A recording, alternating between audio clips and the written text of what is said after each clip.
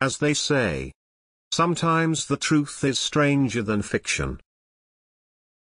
In the January 1939 edition of Desert Magazine, Charles Nehewis interviewed Petra Socia and Jim Tucker at the Arizona Pioneer home in Prescott.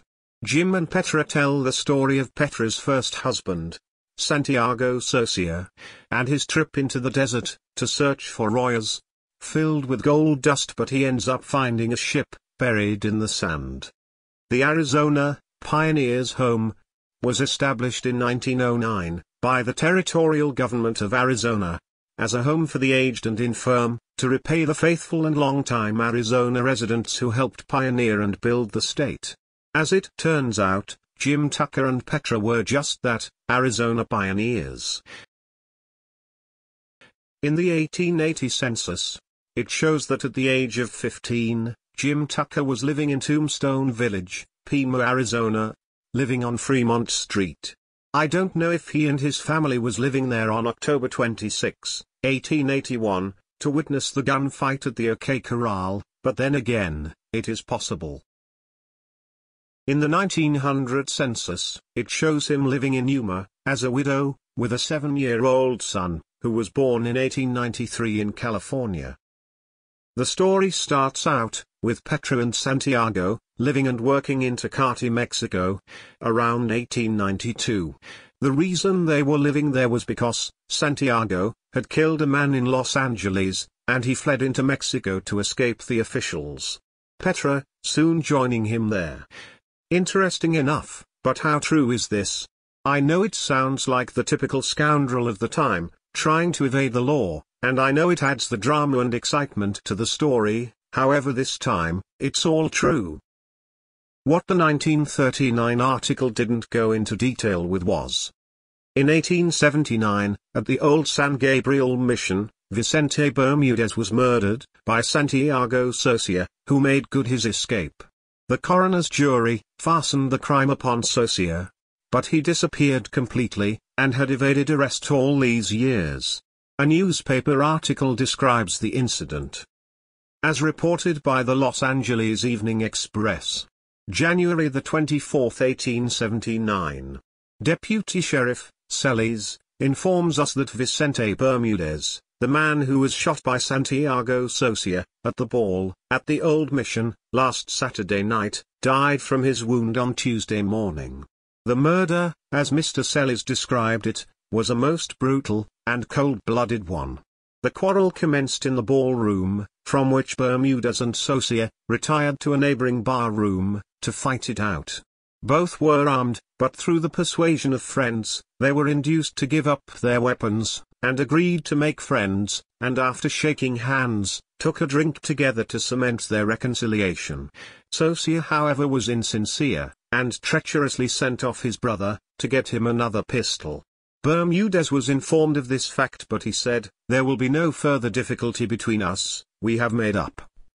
In a few minutes, a brother of Socia, who was standing at the door, made some insulting remark to Bermudez, to which the latter replied, when the man with whom he had made friends but a few minutes before, drew the pistol brought to him by his brother, and fired, the ball striking poor Bermudez near the navel and passing out at the back.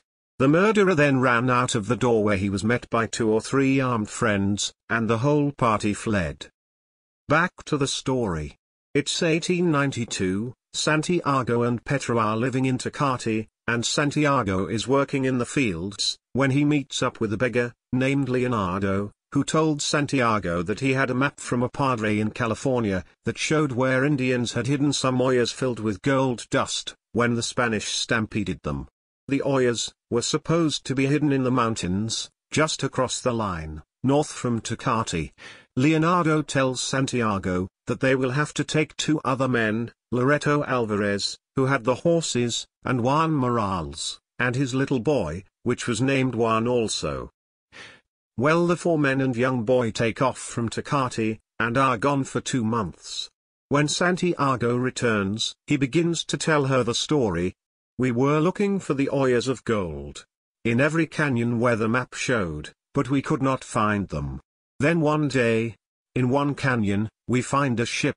A big boat, in the sand. Then I say, Santiago, you tease me. He say, no Petra. It is the truth of God. I find a ship, and stand on the front. It is 10 feet high, and the back it is buried in the sand. The commels were big round iron things on the sides. Bright and not rusted. Not like any metal I have seen before. Petra paused, then extended her arm. Her other hand measured it at the shoulder, and she said, Santiago. He do this, and say, this big Petra. She again described the site as Santiago saw it.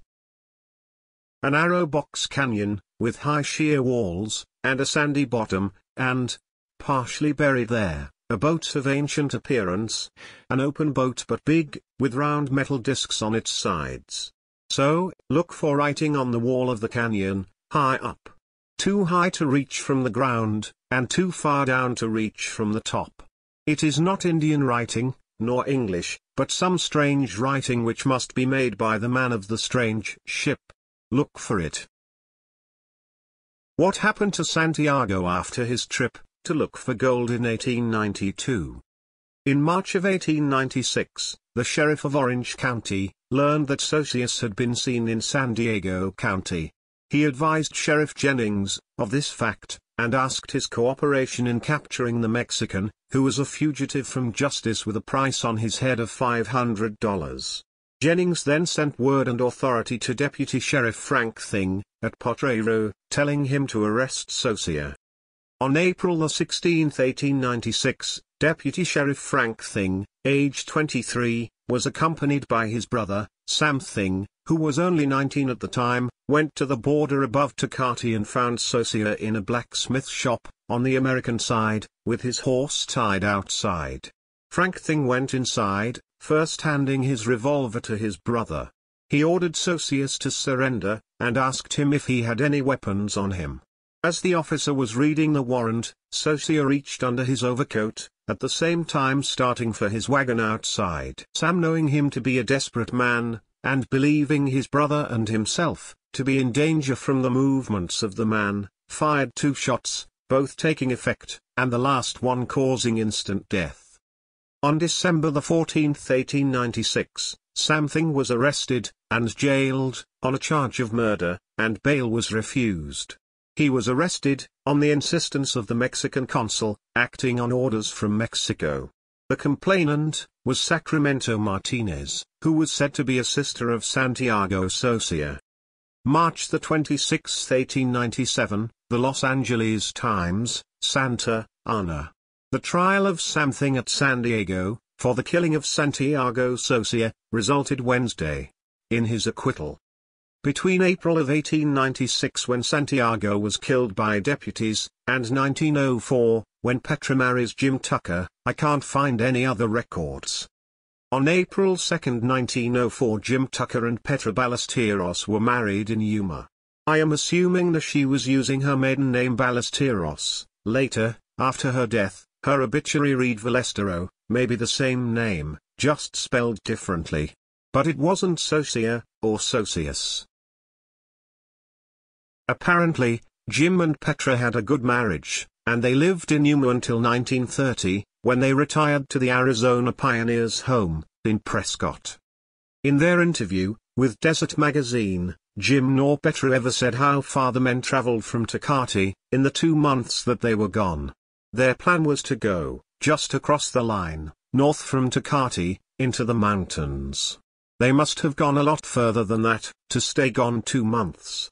Places they could have went, to where the gold might have been hidden, possibly, the sand caves, they are only 35 miles away. Pinto Canyon is also a good place. Pinto Canyon is about 35 miles. Another is Split Mountain. That would be around 45 miles away. And let's not leave out the obvious, Cane Break Canyon. This is of course was the approximate location where Myrtle Botts says she saw the ship, and this would be around 30 to 35 miles away. It is hard to believe how a ship might have gotten stranded in a canyon above sea level. However, Myrtle Botts and Santiago do agree on the type, or the style of boat, and the description of the location. Jim Tucker passed away in April 5 of 1938. On November 21, 1938, Petra passes away. She was 80. The paper stated. She was born in Los Angeles December 6, 1857. Her father was Jesus Velestero, member of an aristocratic, California Spanish family. Her mother was Antonia Silva, of the well-known, Silva family of Southern California. Mrs. Tucker's only surviving relative is a brother, Jose Velestero, who lives in the Imperial Valley, California. James and Petra are buried in the Arizona Pioneer Home Cemetery in Prescott.